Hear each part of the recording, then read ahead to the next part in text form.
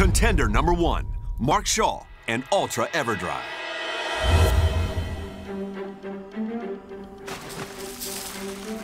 Ultra EverDry is super hydrophobic, meaning that it repels water far beyond what you're normally used to. Ultra EverDry adheres to any surface and creates a microscopic barrier of air. So when you pour liquid onto it, those air pockets repel the fluid by never allowing it to actually touch the surface. So even when an object is fully submerged, it comes out bone dry.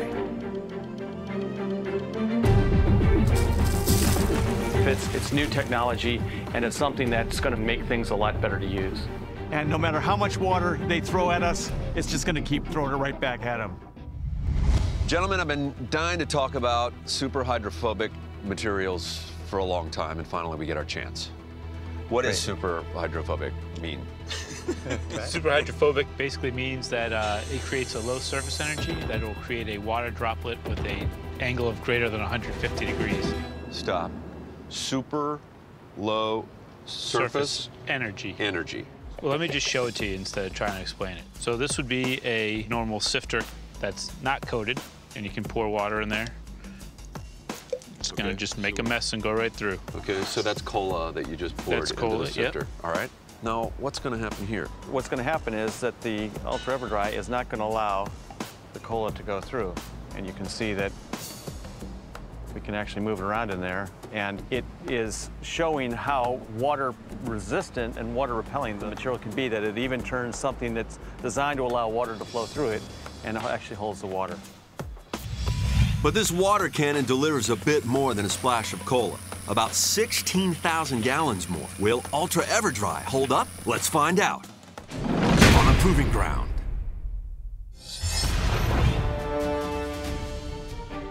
We want to know what happens when we completely submerge an object that's been protected by Ultra EverDry. So we're filling each tire with various liquids, including cement, paint, mud, and tomato sauce. Mario's got his right foot is a cleat that's coated in Ultra EverDry, top and bottom. His left foot is uncoated. So Mario, why don't you show us what you got?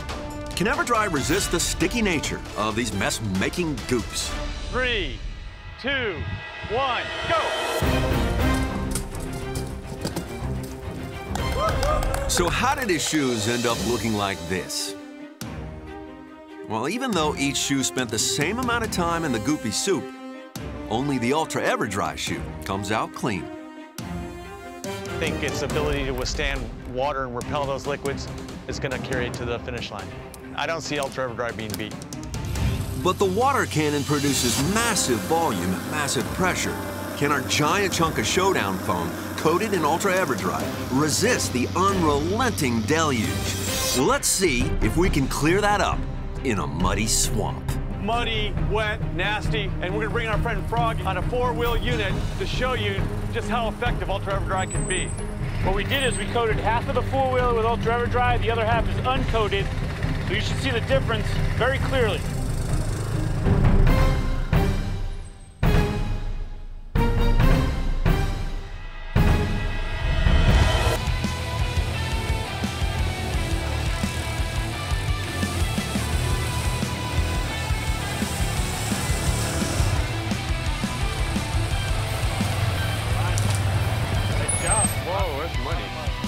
So is half of this 4x4 dry, even under these extreme conditions?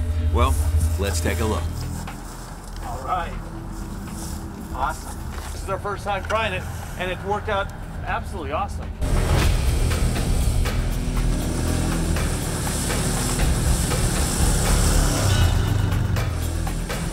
And what's cool is this is perfectly dry. No water, and then of course that's absolutely soaked and muddy. I mean, hey, the results came out great. Ultra EverDry performed in the most mucky, muddy, wet conditions. We've proven ourselves here. Bring on the competition. Ultra EverDry is going to provide a clean sweep.